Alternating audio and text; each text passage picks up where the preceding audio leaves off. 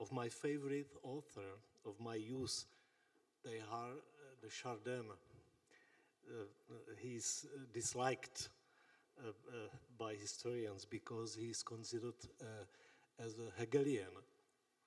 But I remembered him this afternoon because he talks about the beauty of the world. He talks about the beauty of the universe, yeah, and so on. And he can be included in the series of the names like Balthazar and Dostoevsky and Tillich and so on and so on. And it is special beautiful for me, which is probably due to that this place as a spiritus loci. Thank you. Thank you. Do you want to comment on it, Anne-Marie? Thank you very much. Yes, Teilhard is sometimes unfairly discarded. It is true that there are passages in his work which, after our turn to history and theology, that is a theology after the Shoah, can be a little bit shocking with the hindsight that we have, which is also always 2020 vision. He, for instance, really almost puts aside the tragedy of the battles, saying the wars and the tragic battles of history will, in the end, be subsumed in the Omega. So that indeed is a position which today is no longer really received. But what is so beautiful in Teilhard, and which then tends to be forgotten, you're very right to bring him back into the discussion, is, for instance, when he says Mass on the world. And so it's what Olivier Clément will call the Eucharistification. I was glad to say that, to be able to say that, the Eucharistification of the cosmos. So nature and sacrament, that sacramental sense of beauty which is lacking in so many of our discourses, where beauty becomes just another topic, and we can't really bother too much by it because we are logocentric. And so Teilhard de Chardin, in that sense, is certainly a reservoir yet to be discovered. Thank you. And maybe I will comment also the lecture of both Jiří and Anne-Marie. I was quite taken, Jiří, when you spoke about the surrender. And I was reminded then of St. Ignatius of Loyola, who in his spiritual exercises emphasizes the importance of the principle agere contra, act against, support the weaker so that it's stronger, act the opposite way. And when you, Anne-Marie, spoke about the predictability and the paradox, I think you did just exactly that you surrendered to the predictability, to the nature, to what is weaker usually in Protestant theology. I think what I keep thinking about is going back to your numbers. What is the third? And if we move from the binary to the trinitary understanding, what would be the third surrender that needs to be made? And this is maybe a question to you both. Easy one. Well, it's the forgotten dimension, as Paul Tillich said famously. And it's interesting to me, at least, that the very latest research group, which is very, you'd think that we'd be looking for the newest of the newest topics to find something that is never been seen before, that other theologians have not done. So here at my university in Paris, which is the Institut Catholique, we have a group of philosophers and theologians who work together. And the newest of the newest topics that we are starting next week is the forgetfulness of the soul. Forgetting the soul. So that is maybe, again, a blind spot. It is not at all new. It is, in fact, very old. And again, it's not a working concept in Protestant theology. I think you could spend an entire career as a theologian. No one would notice it, that you never speak about the soul. Because you can speak about the mind, you can speak about the spirit, you can speak about the Spirit, the Holy Spirit, but no one would say, but what about the soul? And even in German, we do have the word Seelsorge, which sounds very, taking care of the soul, which when you say it in English doesn't work at all. It sounds very old-fashioned. What is the soul? Who has ever seen a soul? Have you seen a soul? No. Have you seen a soul? Well, but you're an artist and you're a visionary. You're not the middle of the road. No, okay. Thank you. Jiří. It is a very serious theme. It is a very serious question. Yeah, forgotten the soul, forgotten the human mind, forgotten the human, maybe body and mind. So human. To me, as a historian, let us not forget we have had the strange, the very terrible 20th century about forgotten the soul, about forgotten the mind, of human mind. And we have had ideologies and regimes against the human mind, against the human soul. And it is, to me, is very difficult to speak about beauty in this sense. Because Italian fascism or German Nazism at the beginning spoke about harmony, about a special kind of human mind, a new kind of human existence. So, to me, it's very dangerous place. Yeah. Thank you. So we can open again the questions to you for questions or comments. Please, Paula. I have a very, very basic question, because I'm not a theologian and I'm not a philosopher. I just research on the fathers of the church. And you said that beauty is more primordial and transcends aesthetics. I would have these two concepts overlapping, beauty and aesthetics, but why do you say that they do not overlap? I mean, it's a very, very basic question, very simple one.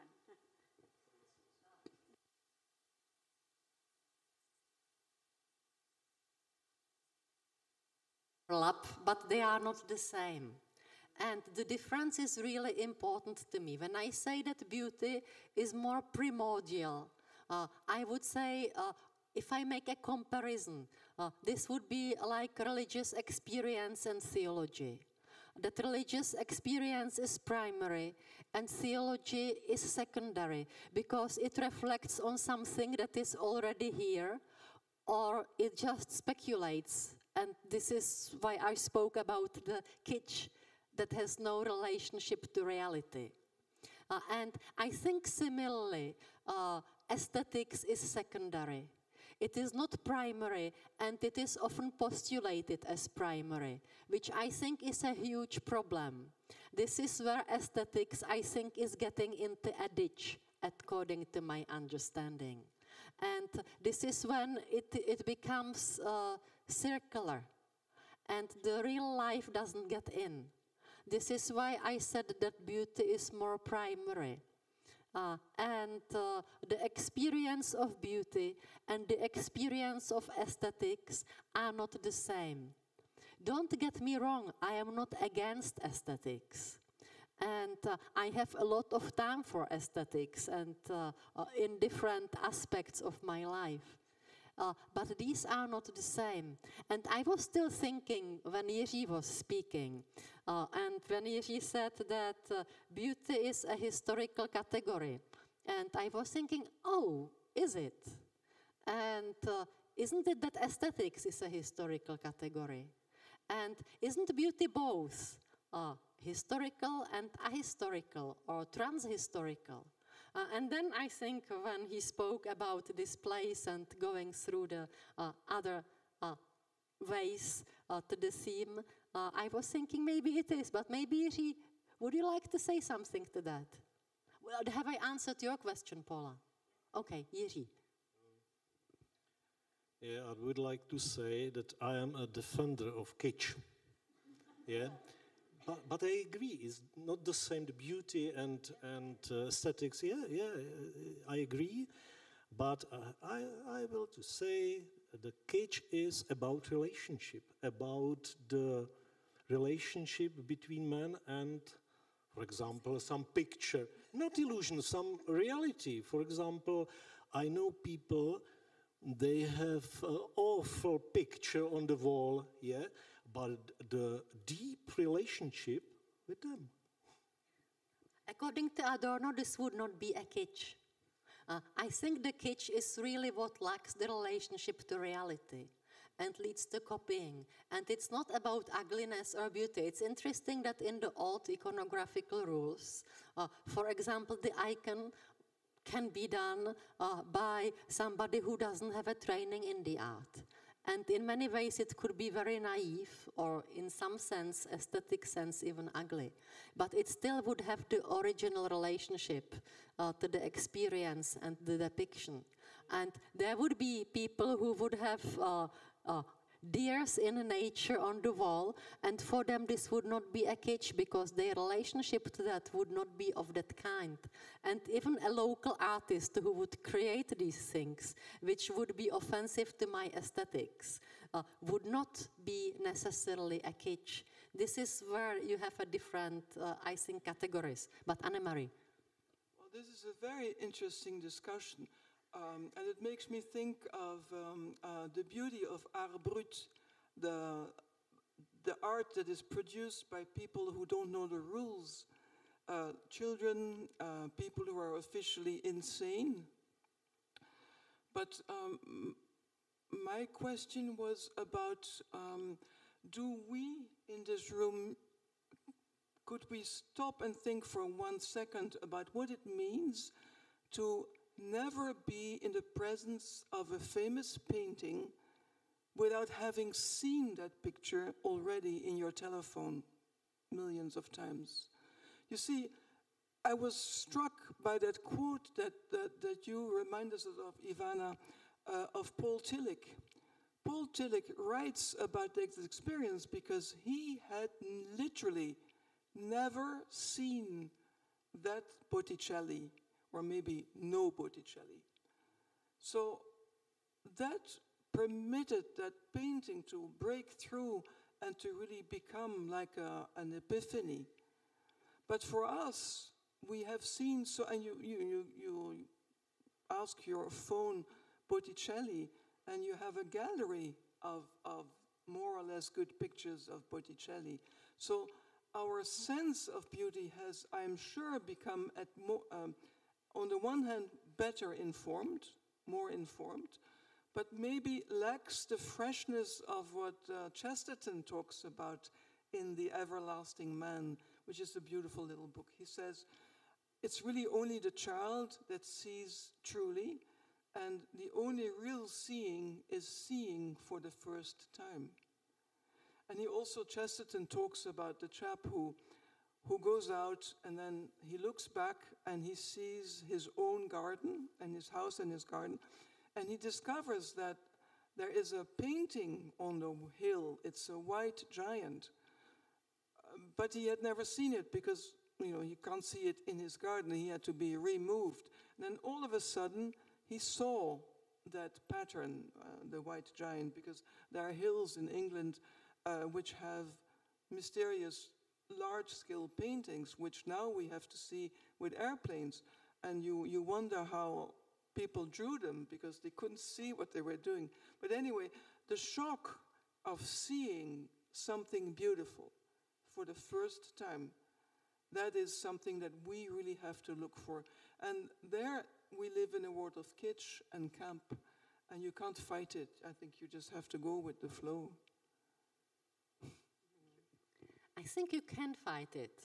And I think one of the things, one of the reasons perhaps for meditation, contemplation, breathing spiritual practices and other things are so popular now is also because we need to learn things anew, as if for the first time. And in a way this is harder, but it's only partly through the training, and partly it's both, and partly it is through the surprise that sometimes you see new things which you were passing by so often. And this new light is still possible. And I think there is an epiphanic quality to beauty, which can break through the known, whether paradox or other. But I think in that I would have hope. Pavel? Thank you very much to all three of the speakers. I really enjoyed the richness of your talks and how stimulating they were. I was trying to find something that for me would be connecting in your talks, and I don't know if you will agree with me, but in Ivana's talk, I appreciated many things, all three of your talks, but I'll just mention a couple of, or one thing for each of the talks. Ivana, I really liked when you spoke about how beauty relates to the mystery of life, for example, how we encounter it in Christian faith, how beauty mediates joy. In Jiří's talk, I appreciated the emphasis on constructive imagination, how we are called to create stories. And in Anne-Marie's talk, I appreciated the emphasis on the paradox, in breaking of the unexpected and the unknown. And so the connecting category for me is the category of desire here, our human desire for something that is not here yet, but we somehow feel perhaps or hope that there should be something here which is not here yet, and that is that eschatological outlook, for example, in our Christian faith. And perhaps that also relates to what has been said earlier in this discussion about what we have forgotten about this soul. So these dimensions of desire that us as embodied beings, I think all three of you mentioned that we are embodied, of human embodiment, of embodied state of a human being. So that's that dimension. So I'm not going to put it in a question, it's just a comment on importance of desire, I think. Thank you very much. Do people want to reflect on that comment? I will also very briefly just state that your comments makes perfect sense. You may have discovered or made explicit what is in fact the tie, the connection between the three approaches.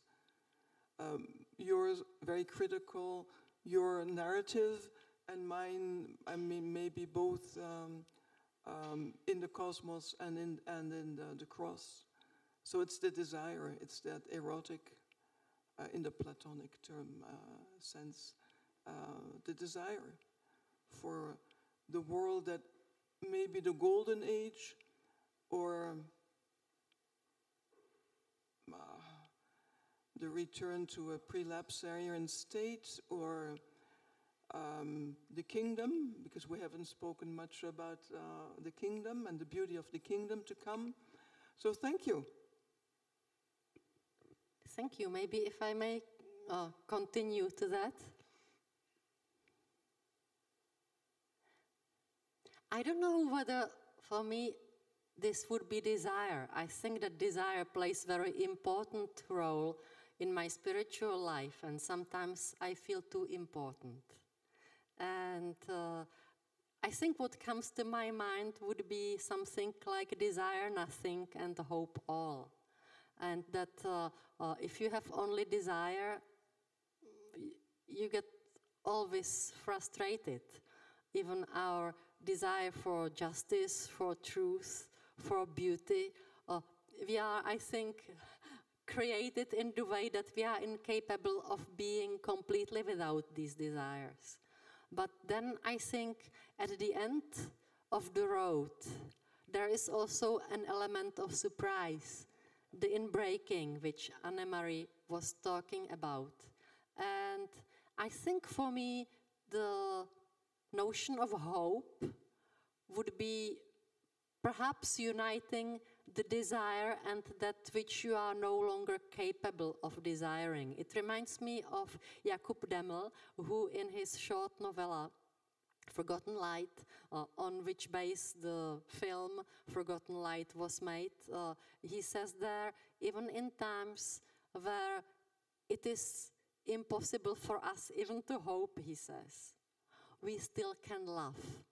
And there would be, I think, various images in literature, perhaps better in literature than in the sciences quite often, that would speak about the situation where you can go that way no further, but the other reveals itself.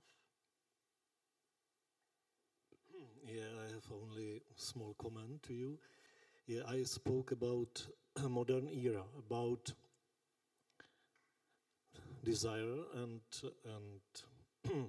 maybe imagination in the society in the modern era, and also about the historians. They reflect this modern type of society. But Anne-Marie connected me with my youth because I like Teilhard de Chardin, and the second connection, thanks to you, is with Gilbert K. Chesterton, and I like very much one of his sentences about youth, about our imagination and about connection between imagination and a relationship to the reality and to our dreams.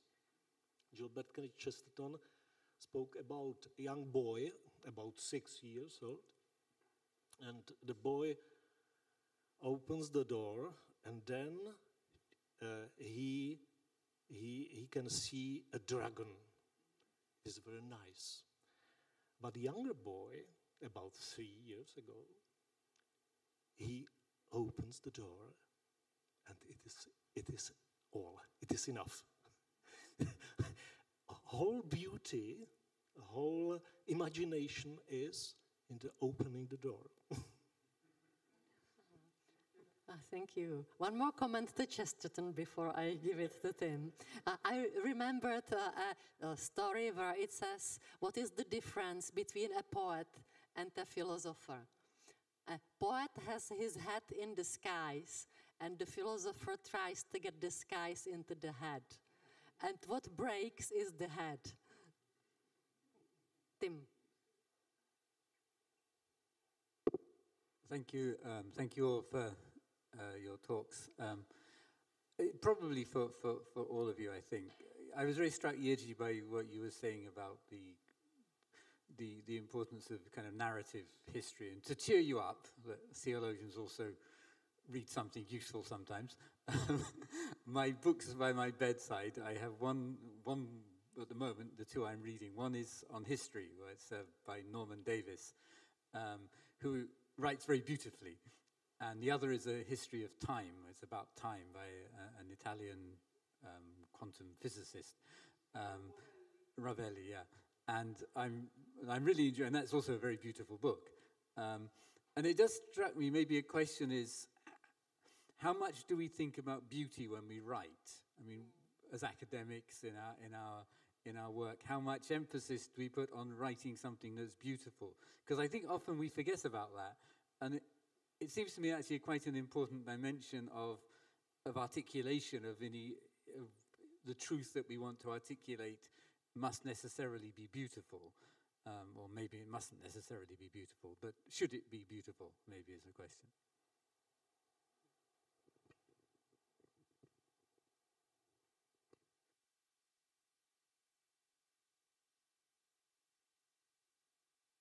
About the lunchbox, I did not invent. I mean, I invented it in the sense of I found it, I saw it. I discovered both the decay, which really shocked me because it had been in the fridge, but we've had very hot temperatures in Paris. But then I looked at it and I thought it was beautiful.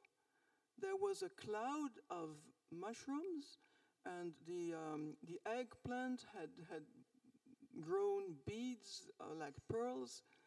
And so there we are in the paradox. It's in a way decay. It's no longer really edible, at least for me. But it's new life. And I think many microorganisms have worked together to make that, new lunchbox. So it was in a way really, you have of course recognized the quote of C.S. Lewis, surprised by joy. You can also be surprised by decay. It's not of the same order, but there's the same quality about it maybe, which is the unforeseen. And my second point, if I may, about the soundtrack that wasn't very audible, but we can share the clip and you can hear it. I found only after choosing the music that modlitwa in Polish means prayer. And I know the composer extremely well. She is a very good friend of mine. She is Roxana Panufnik. She started life as the daughter of, she was the daughter of a famous Polish composer, Panufnik, Andrzej Panufnik. But now she has become Roxana Panufnik, a composer. I really recommend her music to you. It's fascinating. She's a truly Jewish Christian composer because her mother was Jewish and her father was a Catholic from Poland. And she is both. She's not half-half. She's both. And in her music, that transpires. It's a beautiful, sacred music for today. What I wanted to say is that it took her some time to dare take an unfinished musical piece by her father and to say, I am going to finish this. May I finish this? Do I have the right to do this? And she struggled for it for many days, and then she had a dream. And in her dream, her father, who, I remind you, he's dead by this time, and her father pushes a piano stool under the piano and beckons her towards that stool of the piano. And she, Roxana, understands in this moment, and she really takes on the mantle of her father's composing genius and becomes a composer herself. So that is a beautiful story, I think, that sometimes we also need to be aware of someone who is pushing us without force, without violence, but nudging us to become something which we ourselves don't see or we don't believe in, but they see it. They see that we can do it. That's the story of Roxana Panufnik. Thank you. Thank you for the beautiful story of the soul, just as we were talking about before. The soul that is relational and not individual, the forgotten third. I think that the older I get, the more frustrated I get with some theology and philosophy. I mean, I have shared some of my critical frustrations with you, but believe me, there is more of them. And I think the absent beauty and the boredom of many books. I just get bored. It may move me out of the business at some point, I don't know. But I am thinking of the church fathers quite often and how poetry was important for them. And you have Gregory the Nazianzen or Simeon the New Theologian, and part of their works will be written in poetry at least, and it doesn't have to be in stanzas. It's the language of poetry. Or you can have even the prologue to John's Gospel, one of the beauty that we have seen so often that we have forgotten how beautiful it is sometimes. And I think it's, for me, a necessary return point, but also a necessary invitation to which I feel that I may never measure up, but here is the desire at least to try. Yeah, to Tim, one small remark. So it's against postmodern theory, but for historians, for history and for historians, it is necessary to think and write about truth. It is so. It is clear. Truth is the main things, not beauty. Truth. But I remembered.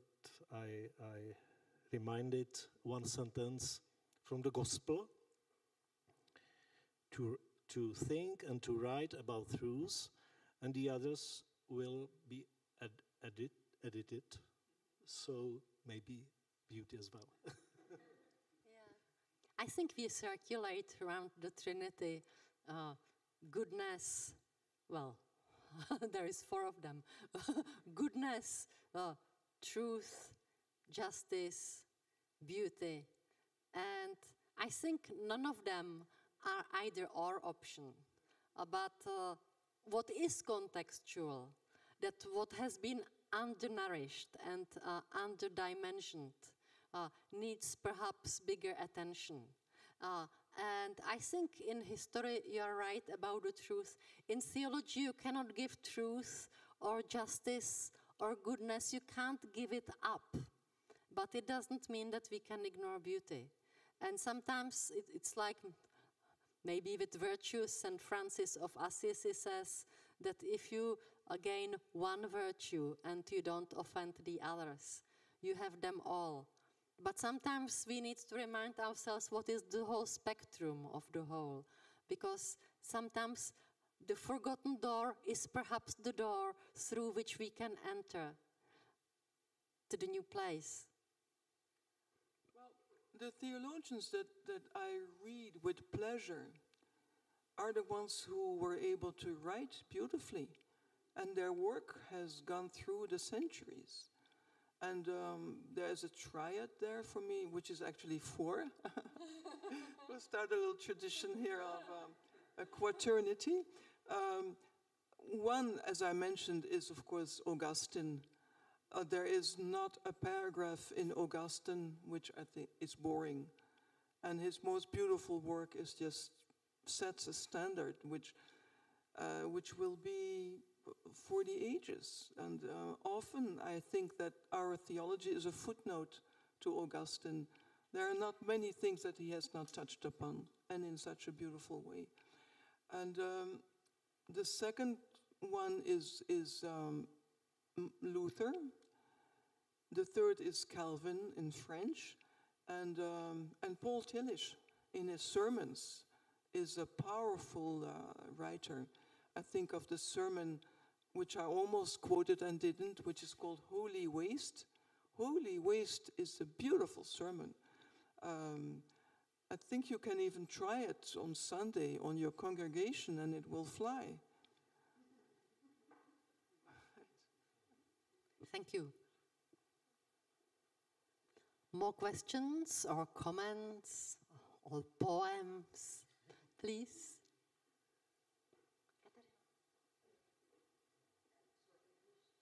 2 minutes.